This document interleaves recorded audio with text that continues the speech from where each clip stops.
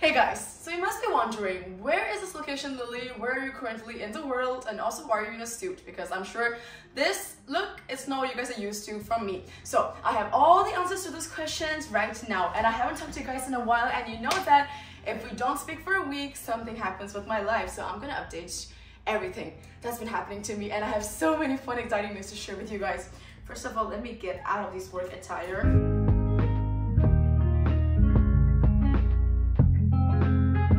Last I spoke to you guys, I went to Hong Kong to get my exams done. After that, my life was kind of chill for a bit because I was preparing for a very special interview. What is this interview, you might ask? So back in 2022, when I was learning and researching about the types of jobs that would allow you to kind of travel around the world, because that's kind of when my travel passion spark was ignited. And of course, one of the methods being volunteer was like at the top of my list, because at that time it was the most achievable to me in terms of like age, in terms of timing, in terms of expenses. Like it made most sense to me. So that was something I wanted to do. But at the bottom of the list, one thing that was recommended was air flight attendant and also cruise crew, right? So these two was kind of like at the back of my head, but I was like, no, I cannot do that because I was only 19 and the requirement age for both of these jobs are 21. Over the past 2 years, like I was getting to learn more about these two roles, and I realized that flight attendant isn't something that I'm really comfortable with, just because of its like it is not as stable as a cruise job. Like this is what I mean, right? For example, like with flight attendant job, you're still living on land. This is still land is kind of where you will rent a home property and you will return back like every once, few days, few weeks, few months, like who knows, right? So you can't really form strong friendships or relationships unless it's with the people that's on board with you, and that's like a very small team of people. Whereas cruise job is very similar to resort jobs that I've worked in the Maldives, and it was an environment that I was very used to, because essentially a cruise is just like a moving hotel. You get all the departments in the cruise. And I know like this whole thing that I'm saying might be like very strange or new information to some of you guys who are not in the industry, but like I'm sure you've seen like Disney Cruise or like Royal Caribbean, you've seen like all your favorite influencers going on cruise board. It is basically like a hotel. You get all the facilities, you get all the club, you get cinema, you get everything you need for your entertainment, but you are moving on sea and you're also visiting different places, different ports while you're traveling and also while you're working there. So yeah, that's when I started to really like the idea of cruise. And last year again I was learning more about it, but I was checking like all the international sites for how to apply for a cruise job, and the requirements were pretty high standards, and also there was not very detailed information, and I feel like most of the information weren't applicable to me because they were more targeted towards like US or UK candidates. And then I was like, okay, like maybe I should check on the Chinese side, you know, that makes more sense. So that's what I did. When I came back to China, like I was just doing all the research from the Chinese site as a Chinese applicant, because that's what I am. And basically like for people, like for big cruise ships to hire employees from China, you will have to go to an agency who you'll have your initial interview with, and once you pass that, then they will tell you about the interview dates and how you can get to the next process. So remember, I teased you guys at the beginning of one of my Korean vlogs where I was telling you about I had a cool, nice interview, like a phone screening type thing. So that was with a Chinese agency that I found. So that was kind of just assessing my English abilities, and obviously he's like, okay, you're good at English, so you don't need to get English trainings from us. You know, practice, research about the companies. So he gave me information materials to just kind of get used to, and he told me that luckily for you, in a month there is an interview with something related to cruise ship, right? Like I want to still keep some mysteries from you guys, so once I get everything, like all the documents confirmed, that's when I will just like go out and spill 100% of it. But right now I can only give you guys 95% of the information because I don't want evil energy around, right? So yeah, so that was like what was happening. So while I was in Korea, literally for the first 2 weeks, I was struggling to prepare for the exams, like 4 freaking exams with the GED, and also getting used about the interview for one of the biggest job roles like in the world. So yeah, it was a very stressful time, and obviously I had to also clean the hostels and do that. So it was a very hectic time, but I'm so happy about like how everything like went down. And also guys, I'm not in Korea anymore. I feel like I should have started off with that, but we will get to that too. So yeah, this is when the agency kind of told me about when the interview is, and he told me it's going to be in the first or second week of January 2024. And I was like, cool, that sounds amazing. I will be flying back to China, I will do my interview, I will do all of that. Now, going back to my time in Korea, so after the exam, basically it was all like chill days, just looking through source materials for this role. And of course, I also spent my New Year's there, and New Year's was, I think this was like one of my favorite New Year's that I've ever spent, because not only did I get to spend with a group of people where it was like very well planned, I went out with my hostel friends, like all the other volunteers, and we took the bus, we reached there on time. We knew that the show was starting at 7 or 8 p.m. so we were like, let's go early. We dipped around 4 p.m. and we were able to get seats in the bus. Everything was successful. After that, we all went to see the concert, and the concert had like K-pop stars, hip-hop artists, rap artists. So yeah, like I will insert all the pictures and footages from that night, but I didn't know any of the big names, but I knew like they were pretty big in Korea because all my friends, my Korean friends were pretty crazy about it, and even my international friends, like they were screaming and shouting when I posted those celebrities on my story. So I was really happy that I got to see that. So New Year's passed, and then the days after that, the weather was getting good, so I just explored a few more places in Jeju Island. Me and my friend, we took a trip to Udo Island. I uploaded a vlog related to that on my TikTok, so you guys should check it out. And then the next day, like me and the gang, we went to this tiny little coin karaoke booths in Jeju. It was so affordable and so cute, and also very nice for like a small group outing, because like if you're going out with 1 or 2 friends, you really don't want to book a whole karaoke place which is expensive and you're forced to buy alcohol. That was a new experience. And then after that, I rushed to the airport, and that pretty much wrapped up my Jeju trip. After that, I flew to Hangzhou for one night. So you guys know Hangzhou is my hometown. Caught up with my grandma and my cousins and gave them like all the souvenirs I bought from Jeju Island, obviously, which is a lot. And that kind of like took away half of my luggage space. So thankfully that is done. I exchanged all my clothes because Jeju was super cold. So I had like really thick winter clothes packed with me. The place where I was headed next, I knew that it was going to be slightly warmer. So that was done. And then here I am right now in Qingdao, which is an island city in China. Like, I don't know what it is with me, but like there's something with me on islands, right? Like, first of all, I grew up in Bahrain Island, then I worked in Maldives Island, then I volunteered in Jeju Island, and now I'm doing an interview in Qingdao Island. So you can take the girl out of the island, but you can never take the island out of the girl. I'm here for the interview with the cruise job role. The past 2 nights I haven't had proper sleep because of the continuous flights, and I keep booking flights that take place at like 6, 7 a.m, which means I need to be at the airport by 2, 3 a.m, which means I can't sleep the previous night. So really it's my fault for booking cheap flights like that, but I wasn't able to get enough sleep and I was really stressed out. The agency told us there was going to be 3 rounds for this interview. First round was going to be in English, second round is going to be in Chinese, and third round is going to be kind of like a mix between the two. And today at 8 o'clock I woke up. We're supposed to be at the interview place by 8:50, right? I woke up at 8 and I got ready, everything. I left my place at 8:30 because we're required to do a bit of makeup, you know, to look more presentable. That took me a little bit of time. So 8:30, and the walk from here to the place is 20 minutes. So I was like, perfect, you know, like I can make it exactly at 8:50 to the interview. And I did. I reached the building at like 8:49.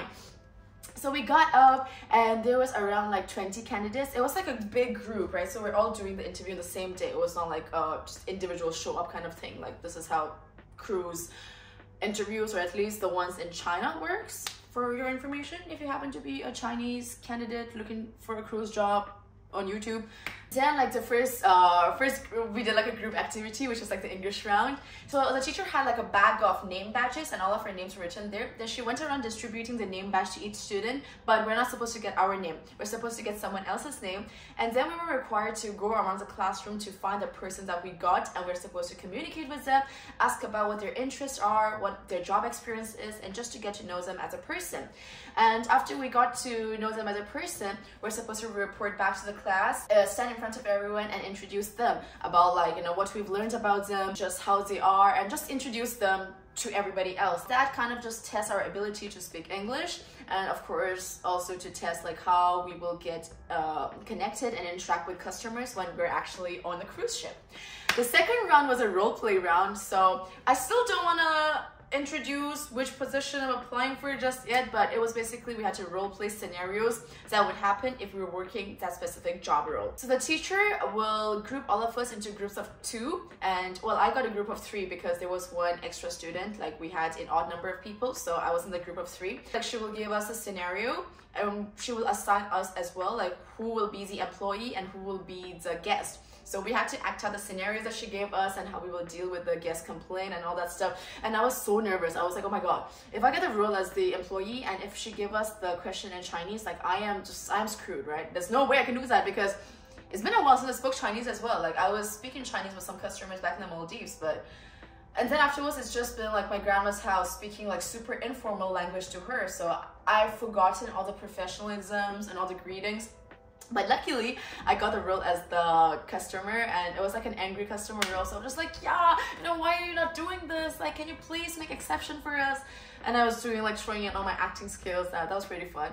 We wrapped up both the rounds by 12:30. She also showed us some presentations of the job, of the company, blah, blah, blah, all that stuff. By 12:30, we went out for lunch, and by 1 o'clock, we had to come back for round 3. So round 3, the interviewer was like sitting in a tiny little room on the other side of like, well, opposite our class. And there she was calling like 2 students together to come into the room, and she was interviewing them face to face, asking all the questions, asking about their experiences on the CV and all that. Again, like I was with my group of 3s, so we went together and she asked us 2 questions each. She was mainly like curious about why I changed my jobs a couple of times, because like obviously you guys know I've changed my job roles and also the countries that I went to. So she was like, okay girl, like what is going on? But I gave her like my explanation and she's like, okay, makes sense. And also like you're young, you know, so like obviously you have to experience jobs. And I was like really glad that she actually understood that. Then she told us to like kind of prioritize 3 things, and she made us all say the answers. So she's like, between career growth, travel and income, which one is most important to you, like, and just like rank them, right? So I was like, obviously like income comes first, because being on board on a cruise, you get to save a lot of money because you don't have much places to spend, just like how I was on the island, because you don't get like supermarkets or like cinemas. Well, you get that for the guests, but like you, as a crew, you will not be going to those places every single day, and you're not allowed to go like on and about to different bars or clubs. There's going to be like a limited number of options for you, so you can save a lot of money. Secondly comes career growth, because obviously I was working in the hotel background, like hospitality work, so I kind of want to like pursue that direction, and I love travels, so hospitality is kind of like where I'm leading towards in terms of my career. And thirdly comes travel, because I've already traveled a lot, so I want to keep traveling more. But like obviously that's not my top priority, even though like it kind of is though. But I mean like money, you know, money travels, money, if you have money you can travel. So that's what I told her. And then she asked like, you know, which type of cruise lines, like the itinerary I'm more interested towards, whether I like the European and American lines or whether I prefer more of like the Asian lines. So like in Asia, a lot of cruise lines will be sailing towards like Hong Kong, Singapore, Japan, maybe some other Southeastern Asian countries. And in the European American lines, well, it has all the European American countries. So you get like the Bahamas, the Caribbean sides, and also little islands in America, and of course like Italy, France, every place with a port. So it really depends on the ship, the cruise, the itinerary, and all that stuff. And I was like, because I've traveled a lot in Asia already, I would lean towards Europe and America. And she was like, hold on now, hold on, because you prioritize income first, and actually people in Asia spend more, so Asian lines would be more costly. So this is kind of a conflict, and I was like, oh, oh, I'm fucked. But yeah, I was like, she was really understanding that. She was like, maybe the monetary value doesn't mean to you as much as it would mean to somebody else. And that honestly is true, because like some of the candidates that came, they were like in their 30s with like a kid. So they really, when they mean prioritize money, they mean like they need to have enough money to, you know, provide for their kids, for their family, for their spouse, for their parents. But for me, money just means like I want money so I can keep traveling, and like, I mean, I guess eventually buying a house or something. Like, I don't know, man, I'm 21 and I haven't thought about these things yet. But yeah, I do want to save up a little bit of money for the next few years so I can go to college. But yeah, I was like, you know, the money doesn't really mean as much to me, but like, yes, saving money would be good. So like that's what I mean with the money aspect. And she's like, yeah, sounds good. So she asked like all of us questions, and then that's kind of how we wrapped up. And we're told by the agencies that I was told by the interviewer and the agencies that by tonight or tomorrow morning we will get the update on who is hired and who is not. So I'm not that stressed about it, and I also feel like I did pretty well today. During lunch, all the girls were surrounding me and they made me feel like a celebrity, and they were so freaking cute, man. I love these girls so much. And I'm so glad like I got to be in this environment, because you know most interviews with big groups is going to be like, oh, you know, everybody's gonna have some type of pride and they don't want to like mingle with everyone else. But here everybody was like so friendly. We were all girls in 20s and we were all just like complimenting each other, like, oh my god, you look so pretty, oh my god, you guys are making me insecure, like everybody's so pretty, you guys, I hope we all get in. So that is like kind of the gist of how my interview went, and I hope like that is useful to people who are also applying for cruise roles. Like obviously depending on your job, the cruise interview type would be different, but just to give you an idea, this is how my process went. Now we just sit and wait for the results. Hi guys, I'm currently in Qingdao Airport and I'm going to be boarding the flight in like 40 minutes, but I thought I would give you guys an update. So like about a couple of hours ago, while I was in taxi ready to come to the airport, I got a message from my agent saying that I got selected. I mean, I kind of predicted that, but it was just so nice to hear it in words and writing that I am indeed selected. And yeah, just now like they made a whole group chat of everybody who's been selected, and it's crazy because the first group chat with all the people who wanted to take part in the interview had about 70 people, and the group chat of everyone who got selected had only 10 people. So I was checking like all the people who got like chosen, and the one that I practiced like introducing, like who I did the first round of interview with, and I introduced him as like, you know, so and so, and he introduced me, he got selected. And I was so fucking happy because like we really vibed, and like he seems like a really talented person too, so I knew that he was going to be chosen, and he did get chosen. So yeah, it's crazy to think like we were partnered up and both of us got selected. I was kind of sad because like a lot of the cool girls that I met yesterday weren't in the group. So yeah, I hope maybe like next time in the future we can always be on board together. But I'm just like, I mean, like I have so much things to, I can't even speak because I'm so excited. I'm gonna be on a fucking cruise. That's crazy. Like, oh my god, I'm gonna be on a cruise. I'm gonna be sailing the middle of the sea. I mean, like, I was living in the middle of the sea for 4 months in the Maldives, but like now I'm gonna be sailing in the middle of the sea, which is equally crazy. But yeah, this is so exciting. And now I'm going to go to Wuhan to do my trainings. So I will see you guys when I reach my hotel, which I haven't booked yet, so I should probably do that. Hi guys, it's 11 p.m. right now and I've just reached my hotel room, which is 10 minutes away from the airport. I decided to stay at a hotel today because I'll be checking to the school tomorrow, and I kind of just wanted some privacy with myself. So right now I'm eating some takeaway food, and I was actually really surprised that food places can actually deliver to this hotel because it is literally in the middle of nowhere. Wuhan's airport is so like on the countryside. There was like no street lights on the entire drive from the airport to here, and apparently it's also super hard to get taxis, but I was just really lucky that I got one immediately. So tomorrow I'll have to wake up like really early and go to the school to check myself in. Teachers advised us like not to go out and about after 6 p.m. like once it gets dark, because there is literally nothing to do outside. And that's kind of fun. I guess I'm gonna be living a prison life for a whole month, but it's worth the sacrifice because after that I'm gonna be living a prison life in a much cooler place, where I'm gonna be confined in the middle of the beautiful oceans, and I get like nice sunset in exchange. So that is a good exchange. No, but like I'm really excited for the cruise ship, and I'm so happy with like everybody else's reply to my Instagram stories as well. Like everybody's so happy, and I'm so glad that everybody thinks this job is like literally made for me, because I feel the same way. It just kind of like hits my target in every aspect, so I'm really happy about that. Good afternoon guys, so it's the very next day and I've already checked into the school. I've done all the paperwork, registered, got my class schedules. This is the building of our school, and this like there's literally a boat looking building over here, which I think is pretty cool. There's a huge playground, so we can do trainings, our running sessions, basketball. Well, there's like a lot going on. There are some seating areas to chill with friends, although like the school is kind of secluded right now, like there's not much students, so yeah, I kind of have the whole place to myself, I guess. And I got into my room. I met my roommate and I actually entered the school at the same time. Like she was doing her paperwork like 2 minutes before me, and when she said like she wanted to stay in the 2 people bedroom, I was like, wait, I think like she's gonna be my roommate, because that's the same room that I'm going to live in as well, because there's a few different type of room categories. There's like 2 people sharing one space, 6 people or 8 people, and yeah, like I felt like the budget was okay for 2 people, so I felt meeting one other person can actually make us feel closer, and yeah, it just makes better friendships than a huge group of people.